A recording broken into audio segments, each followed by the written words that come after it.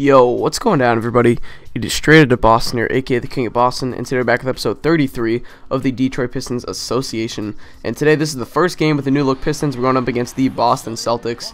And like I said, the new look Pistons with Carmelo Anthony, Thomas Robinson, new features in the starting lineup, as well as a couple of new bench players like Sullinger and Aaron Kraft. So, I'm going to take part of this commentary to kind of explain some of the moves I made. And, yeah, so I'm just going to get right to it. Obviously, the Carmelo Anthony signing was a really good one in my opinion. He's very highly rated in this game. I finally have that go-to scorer that even when I had Rodney Stuckey, he wasn't that big of a shot creator. Carmelo Anthony's a shot creator. He has the fourth quarter closer signature skill. He's a guy that I can go to in the clutch, and I think overall he was just such a great signing. People can call me out for being unrealistic. I actually don't think it was unrealistic. I justified it in my own head. That's why I went through with it, and I think it makes the series more fun as a whole for me and for you. So that's really all that matters in the end. And yeah. So anyway, the Thomas Robinson move I really liked because really what Greg Monroe was doing for me at that point, especially if we had ended up getting Melo. Let's say in a perfect world we get Melo without keeping Greg Monroe. Or let's say we don't even get Melo. Even still, the trade, Greg Monroe was not a key scorer for us at the point where, towards the end of last season, we would go to him, he would probably score 10 points a game. And, we didn't go to him in the post too much. We went to Dwight Howard in the post way more often. And even Nicholas Batum sometimes. We really didn't go to Monroe in the post. His offensive skills weren't being utilized. And really what he was doing for us was getting rebounds, especially offensive rebounds. And that's something that Thomas Robinson can do on a much cheaper contract. We gave Greg Monroe a huge 5-year, $58 million extension, I believe it was. And the fact that we got Thomas Robinson to do exactly what Greg Monroe was doing for us, but he's going to be on a rookie contract for the next 2 years, that's a steal. That's not unrealistic at all. That's saving cap space and getting a more effective player. In terms of, and I know we didn't trade Greg Monroe for Thomas Robinson straight up, but that's essentially, he's Greg Monroe's replacement. You can see right there, he's just grabbing rebounds. He has the hustle point signature skill. I think he has scrapper or scraper, whatever it is. He's the type of guy that does exactly what Greg Monroe did for us, just much cheaper. So I don't find that move to be unrealistic at all. We dumped Cody Zeller for Doug McDermott. That was just because Zeller didn't fit in the system. The reason I went with Robinson over Zeller is because Zeller's not as good of a rebounder. Zeller's more of an offensive player, whereas Robinson has a decent post game, but really, like I said, all I want him to do is get me rebounds. And Aaron Kraft is a good backup point guard. He's not the passer that I'd love him to be, but he gets the job done. And I think he's fine as it is, quite frankly. But if we need to make a move and try to get another veteran presence, then maybe we'll do that in the near future. But I think it's fine right now with Aaron Kraft as our backup point guard. He's also a very good defender, and we can put him on pretty much anybody right now. So that's good to have. And then I drafted Victor Oladipo, Michael Carter-Williams in the late first round, early second round. Oh, look at Brandon Knight breaking Leandro Barbosa's ankles. How's that ACL, Barbosa? That was mean. Barbosa did tear his ACL the other day, and that stinks because he's one of the more fun players to watch in the NBA, in my opinion. But anyway, look at that ankle breaker right there. That's pretty sweet. But anyway, so, yeah, like I said, I drafted Oladipo and Michael Carter-Williams. Those are just two young backup shooting guards that I can use if I ever need to make a deal or something like that. Maybe just have, a guy fill in for another guy or something. They're two guys that I like watching in college, and I had 2 second-round picks and decided to draft them. So, anyway, then, as for so I mentioned Aaron Kraft, I mentioned Thomas Robinson. I basically salary dumped Nicholas Batum, and the biggest salary dump trade was the Greg Monroe one. The Batum for Thomas Robinson one was pretty fair, quite frankly. Robinson's a young budding star, at least in this association, and Batum's kind of on a big contract. I think I gave up Harrison Barnes. It was a disgruntled Harrison Barnes at that point, and then I traded down or whatever, and I think I got someone else. But look at Victor Claver. I don't know if that V is silent. I feel like it is, but he had to end 1-3 right there. That was ridiculous.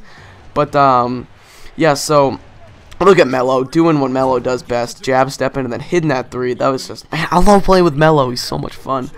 But anyway, so I'm saying way too much in these commentaries today. I apologize. So anyway, the rest of the moves I made, aside from the Greg Monroe salary dump, were through free agency. I acquired mainly veterans. Look at Brandon Knight hitting the D+ shot quality 3. but I acquired Sean Marion, Lamar Odom. Lamar Odom was through trade, actually. I believe I traded, what was it? I can't quite remember what the deal was, but it was someone for Lamar Odom. I can't even remember. I feel stupid, but yeah, we basically acquired Lamar Odom and then Sean Marion and Corey Maggette through free agency. Those are three guys that they all do different things. Lamar Odom's very versatile. He's one of the more versatile players in the NBA. He's 6'10", he can dribble the ball, he can pass, he can rebound, he can shoot, and you know, he's definitely at the tail end of his career, as are, you know, Maggette and Marion, but at the same time, I think he's just a good player to have on the bench.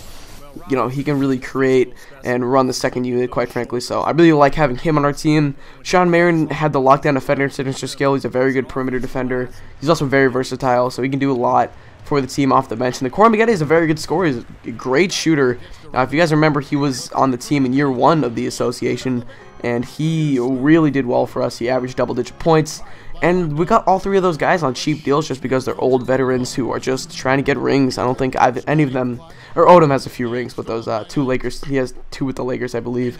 But the rest of those guys don't have rings, I'm pretty sure. Although Marion probably has one from the 2011 Mavericks, but still, besides the point, they want another one, you know. So just veterans on, you know, low-level contracts, and yeah, I think that's a good presence to have in the locker room.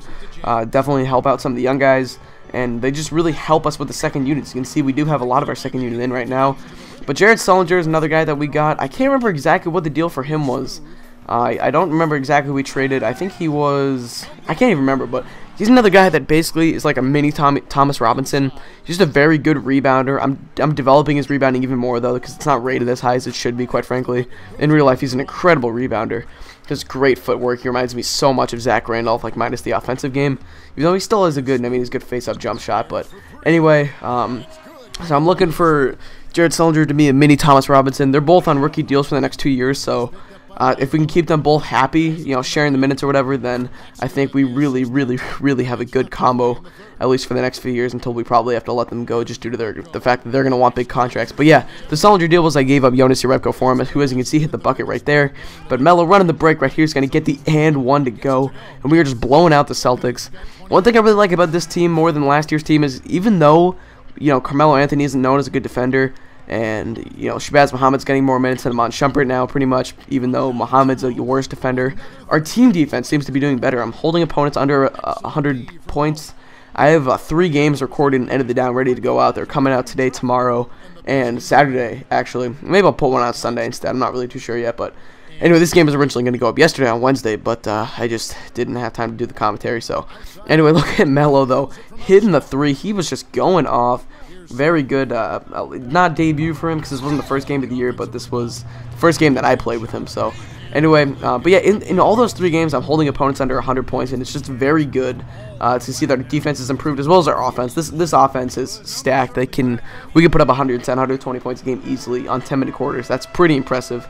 You can see Shumpert's doing a good job locking down Rondo, but Rondo's going to find Jonas Jerebko, who, as we know from the last 2 years of the association, can hit that jump shot. You can see 7-9 from the field.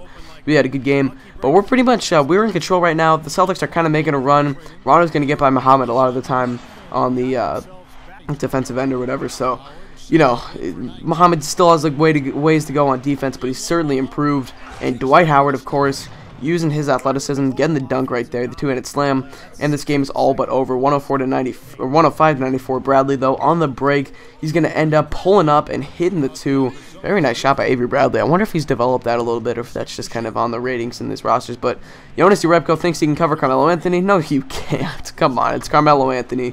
Melo puts it in, and that's going to wrap up this game. We end up winning 110-98. So I believe that the team as a whole is immensely better than it was last year. I'm winning games. I feel more confident with this team, and it's just, you know, it's very good to see. So anyway, I believe the next game, actually I don't know who the next game is against. I can't remember, but I have it edited down.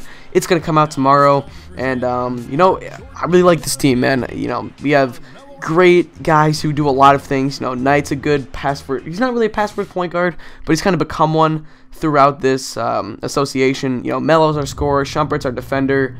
Muhammad can also be a scorer. Dwight can do a little bit of everything, quite frankly. He's a great scorer, great defender. You know, great guys off the bench. We have our rebounders and Robinson and Sullinger and Drummond. Drummond's a great defender. You know, we have a lot of really solid all-around pieces. You know, Marion, he's a good defender. Maggette can shoot the ball. Kraft can pass and play defense. If you just have a good, well-rounded team. That's what I really like about this year's team. I think we built this into a title contender for the next few years, quite frankly. So anyway, that's going to wrap up this video. I thank you guys for watching. Hope you did enjoy. I'm out. Peace.